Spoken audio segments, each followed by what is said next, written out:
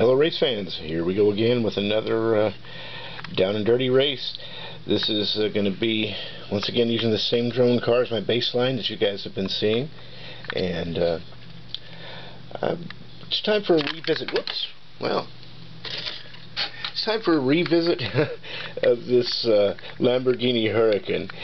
You may have remembered seeing it in one of my earlier videos where I used it as an anchor car in sort of a tag team race, and it came through with winning colors. Actually won the race for me, so I expect it's going to do the same thing here, but we've got 20 laps to find out.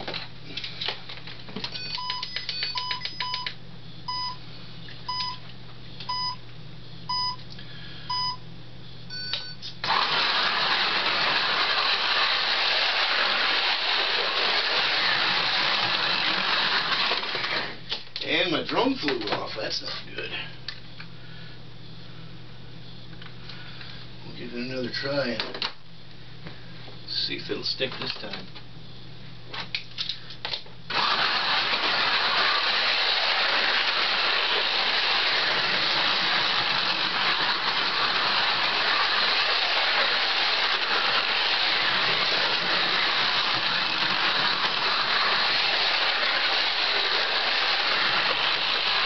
And I came off the track. I just got too overconfident. This thing drives so well, but you still can't overspeed the corners.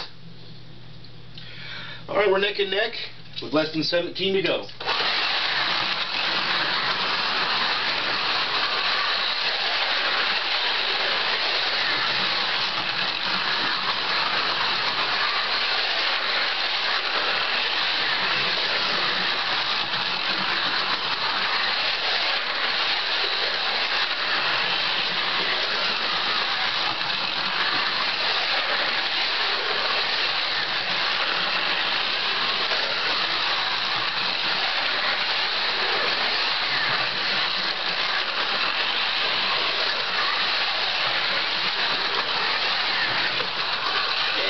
Again. Well, that's good. I was getting so far ahead it was starting to get boring anyway. So I'll go back over here, penalize myself, back to being in line with the drone car, and we've got less than 11 left.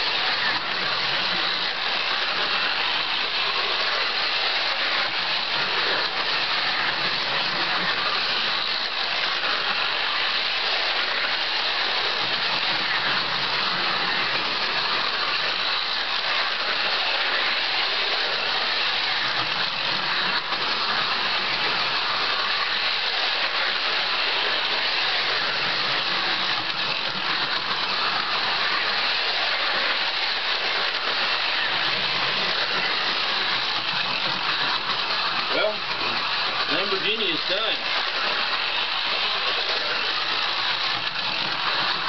And the drone car is finished too. So you can see that was almost too easy. Well, basically it was too easy. This car just drives so well too. I think it even drives better than the Ferrari did. And it's really fast too, so